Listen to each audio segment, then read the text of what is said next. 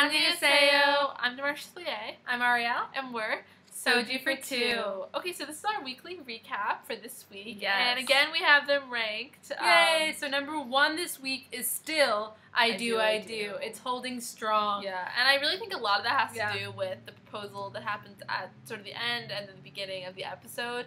For us, this was a really cute proposal. I think this is my favorite proposal I've ever seen in a K-drama, and it gets rejected.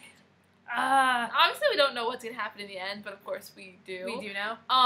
But, I mean, it seems like at this moment, you know, a lot's going on with her job. It seems like if she doesn't get married, like, her job is really going to be affected by what's going on.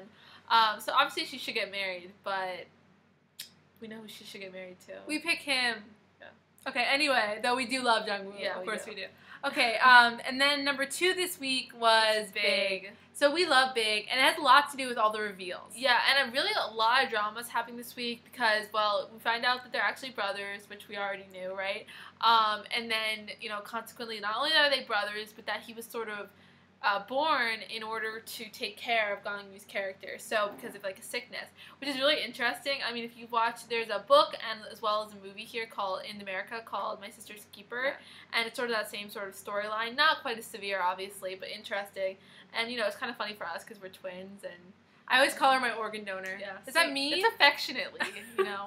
But it's kind of like the plot line. So a lot was happening with that. And then our favorite part of this episode was that you really find out that she really cares for him, that she likes him, that she probably loves him, and it's not just like Gong Yu's body that she loves. It's because she realized her heart's racing, not for, you know, the other guy, but for him. So okay, I think it's a little bit to do with Gong Yu, but we'll see.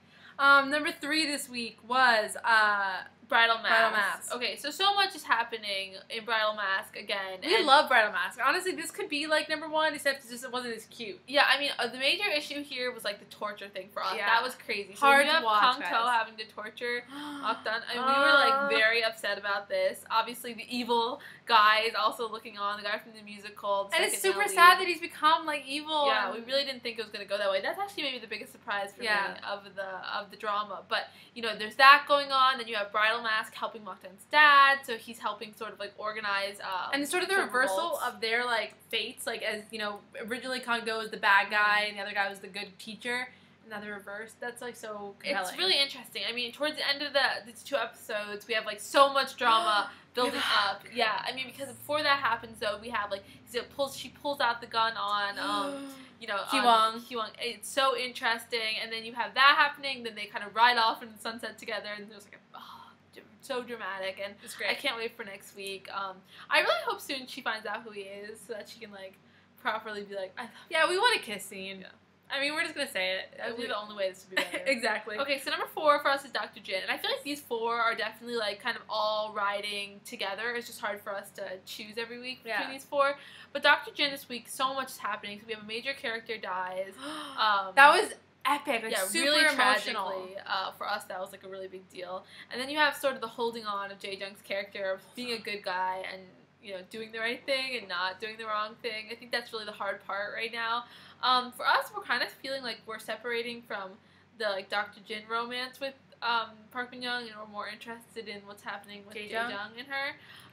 Sort of interesting. I mean, again, he comes to her aid after her brother's accident and all that stuff. So. We still feel like Dr.Jin should end up with the modern. Yes.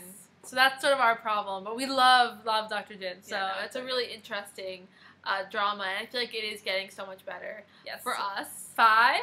I love Iteri. Yeah. Now last week told you we were at 7, and they were like at the point of they're about to kiss, and we actually made it all the way up to 12 because now it's mostly subbed on Viki.com, so we could watch like, you know, most of all the episodes. So we are all the way caught up, and a lot happens. Now, so much, guys. Yeah, we still have this one at 5, but I do think it's becoming much better. And I know like we were kind of worried about it in the beginning, but this one has really risen for us as a drama.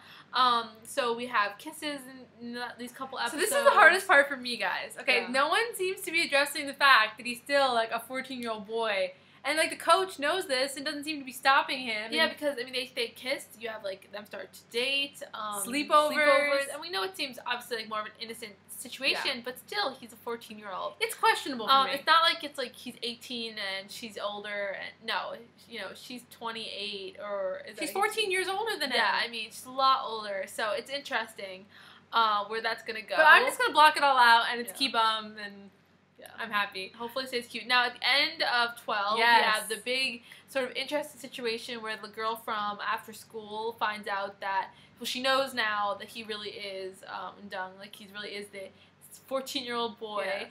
And I'm sort of conflicted. She's kind of turning around. Yeah, so I kind of feel like maybe he should end up with her. And he's kind of a little fickle. I mean, he was pretty in love with her in the beginning, and then, I don't know. I was really in love with Iteri. I mean, I like the Iteri relationship better, though, honestly, because it's like an innocent, like, friendship. But and she deserves love. But the other guy is really good looking. Yeah, but he's a jerk. So conflicting. We don't like him. Okay, anyway, that's really good, guys. So a lot happened in this couple episodes. You should catch up if you can. It is getting a lot better. It's worth it. I would say Big is more of like a dramatic drama, and whereas I Love Iteri is more of like sort of cute comedy. I mean, interesting things happening, but a little lighter. It's definitely worth watching, and we didn't think it was going to be in the beginning, but we did think so now. Okay, so number 6 is I Need Romance 2. Now this is also really good. It's just a little bit like in the beginning stages, so it's not going to compete with all the like and really once high up some of the other shows end, this is probably going to move to the top of the list. Yeah. We actually everything about this week was great. So we had an epic breakup, which felt really emotional. And what I love about this show is how like raw and real everything feels. It's not like sugar coated and pretty and neat. And then we have like the proposal, that kind of thing, by the guy from Personal Taste, who we love, which is really good. Yes, the clothing was excellent in this episode. I feel like when she's on the cruise and she has the red dress on, fabulous, amazing dress. So we loved that. I feel like this is one of those ones that we're watching right now a lot for fashion. It's sort of interesting. It's getting us like right on the point of what fashion is like now. Yeah. So I feel like we watched Love Rain in the spring. For that was like spring fashion, and this one's giving us like more summery, interesting fashion. Very, very cute show. So that one's going to move up in the list, I'm sure. So number 7. Ghost. Yeah. Sadly, it's Ghost, guys. And the problem with Ghost for us is that we just do not feel like it's going anywhere. Yeah. Like, it's trying to be suspenseful, but we already know what's happening. We're very disappointed with it because we feel like there's a lot of excessive episodes and we're not at the end yet. Like normally dramas will do well for a while and then the kind of end has some excess episodes. This one is like disappointed us from the beginning and isn't really it's still disappointing us. And I don't know why. It has great actors in it. It must really be either the script or... It just feels like the same thing keeps happening. Over and over like they again. killed a new character and they still have to figure out the plot and we still know who did it. Like it's very obnoxious. I mean, it's not suspenseful as it should be. I know a lot of people are interested in this genre right now, but for us, we really can't recommend it. Yeah, so it's not our favorite, guys. Sorry.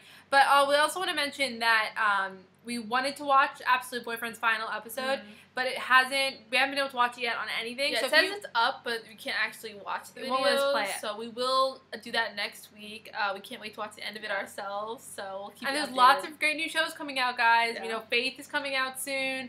Hanakimi, the Korean version, I forget the name of it now. Keep your eyes peeled. Yeah, so we're so excited. All right, thanks. Bye.